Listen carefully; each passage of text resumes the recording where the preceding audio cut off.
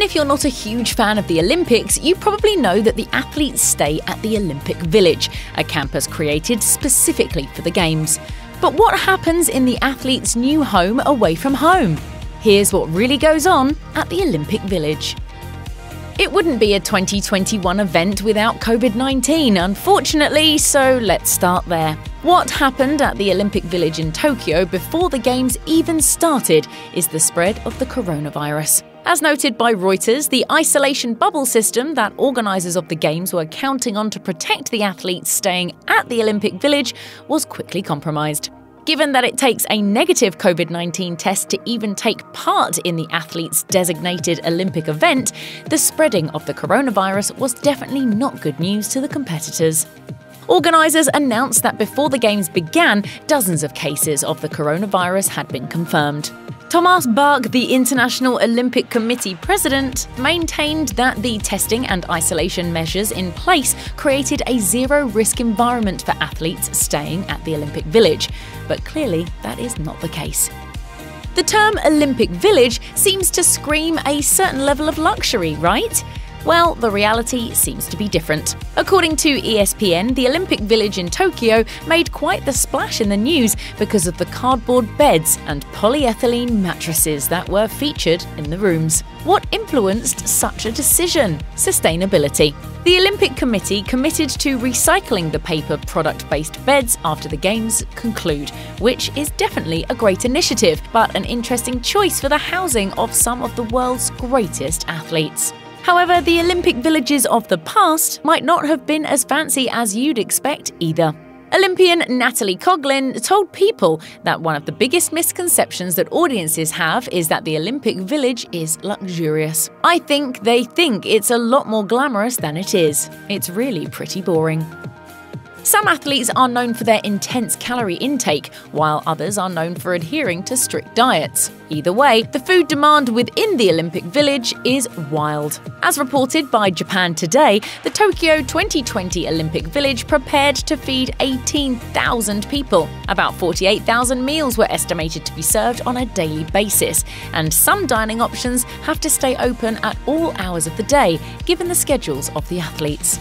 There are 700 menu options within the Olympic Village dining hall, 2,000 staff members, and 3,000 seats in the main cafeteria alone. The dining options at the Tokyo Games were categorized as Japanese, Western, and Asian, and will feature plenty of local flavor.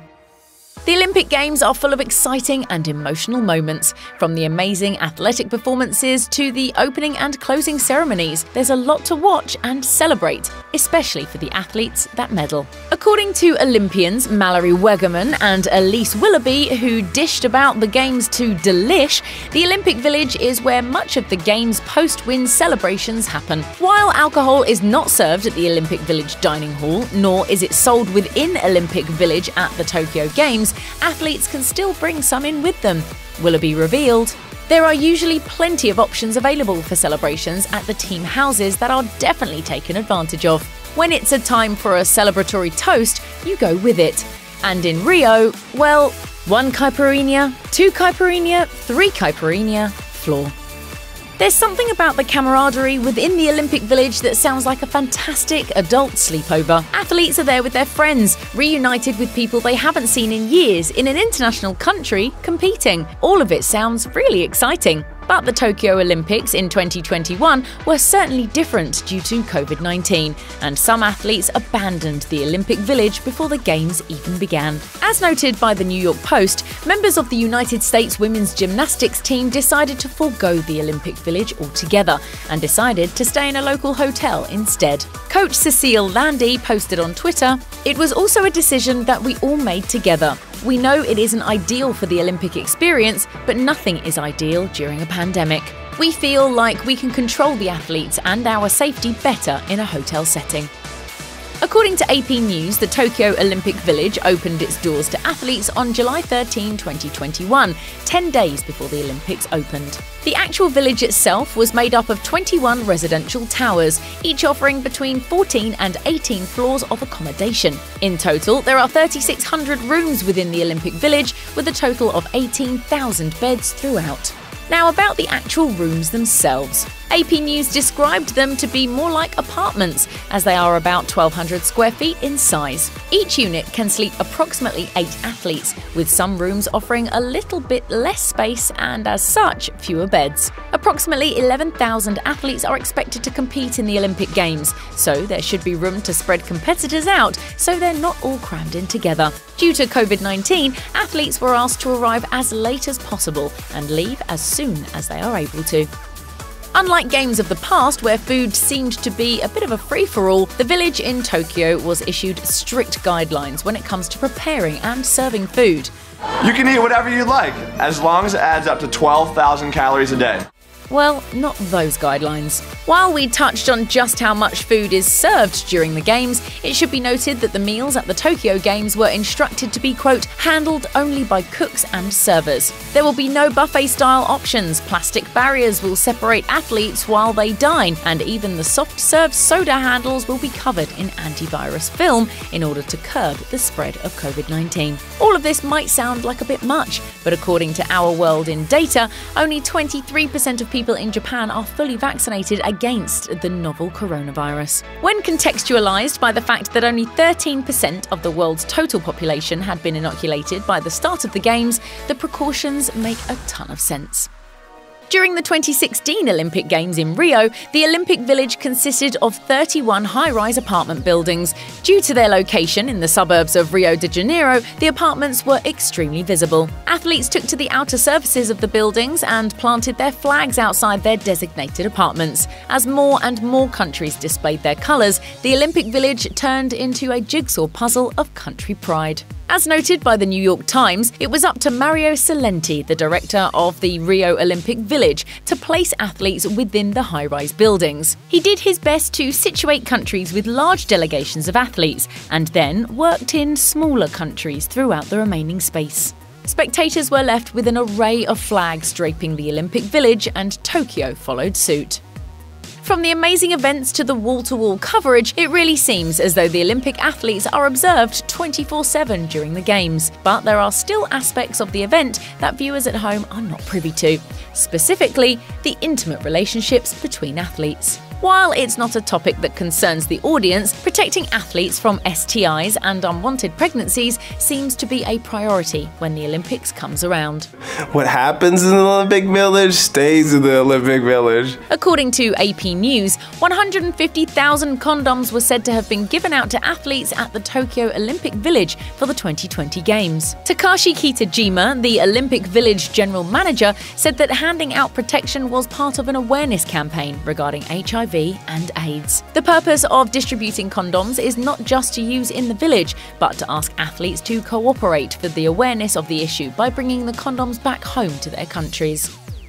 According to Olympian Natalie Coughlin, the Olympic Village is pretty much just full of stressed-out athletes. So many of us see the Olympics as this bright, glittering event that marks every 2 years with immense talent.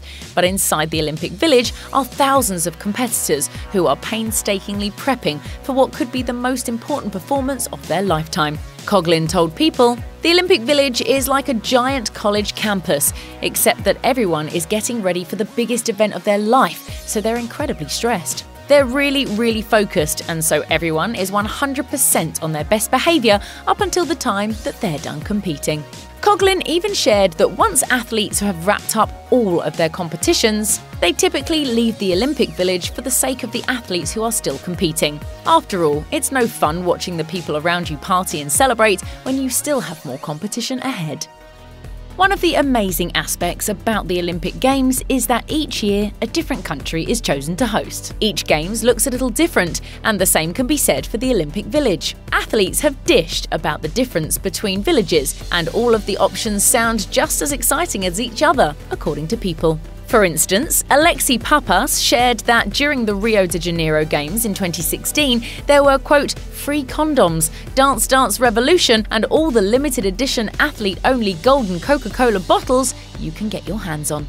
During the South Korea Games in 2018, the Olympic Village featured a number of McDonald's locations where athletes could purchase some of their favorite fast food items. Olympic runner Allyson Felix told People that the common fast food joint was one of the most popular stops at the Olympic Village, and the line was already incredibly long. Sometimes when you're just across the world, you want something that you know exactly what it's going to taste like. The Olympic Village is one of the best places for athletes to socialize while competing at the Games. As Olympic swimmer Natalie Coughlin shared with People, of all the locations within the village, the cafeteria is by far the best place to be. Of course, the dining tables are great for chatting with fellow competitors, but Coughlin shared that the dining hall also provides amazing people-watching opportunities. It also provided her the chance to play one of her favorite pastimes, trying to guess what sport someone at the village competes in just based on their appearance and body type. Comparing the dining hall to the size of a Costco, Coughlin said that the location within the village is by far where the action is. Of course, it also gives athletes a chance to run into some of sporting's biggest stars. Coughlin recalled that while competing in the 2012 Games in London, the entire room broke into applause when Usain Bolt entered the village. We've talked about just about everything that goes on in Olympic villages, but what happens when the Games end? Well, according to AP News, the apartment blocks built for the Tokyo Games will be sold to occupants once the Games are over. Hopefully, that plan will come to fruition, but we'd be remiss not to mention the amount of Olympic villages and Olympic arenas that have been abandoned after the Games come and go from a city. As reported by ABC News, a slew of Olympic villages have been left in various levels of decay for quite some time. For instance, the Olympic Village in Athens, Greece from the 2004 Games was used as a worker housing project, but now most of the buildings are abandoned or rarely used. The buildings used to house athletes during the 1936 Games in Berlin are completely decayed or deserted. And the Olympic Village used in the 2006 Games in Turin is abandoned too. Fingers crossed the Olympic Village in Tokyo is put to good use. Check out one of our newest videos right here. Plus, even more list videos about the Olympics are coming soon. Subscribe to our YouTube channel and hit the bell so you don't miss a single one.